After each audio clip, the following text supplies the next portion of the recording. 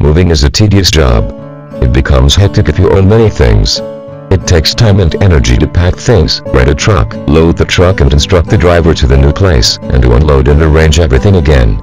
This is why those who own a number of things try to take help from moving companies to do the job for them.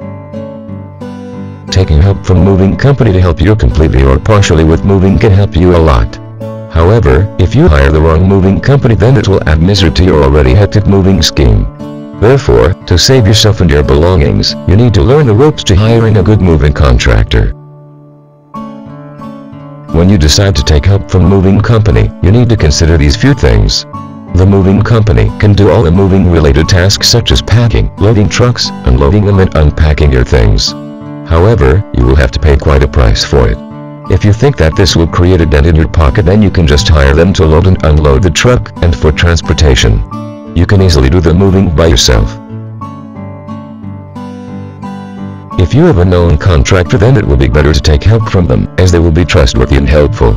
You can buy packing boxes and the necessary requirements to pack up your things and just take help regarding the transport and loading and unloading. If you want the moving company to help you with more things, then you will have to pay them more for their services. This is why, if you are in a tight budget, you will need to do some of the works by yourself. Also, when you look for moving companies, do not take help from the very first one that you find. You should compare the price and services offered by the companies before you make the final decision.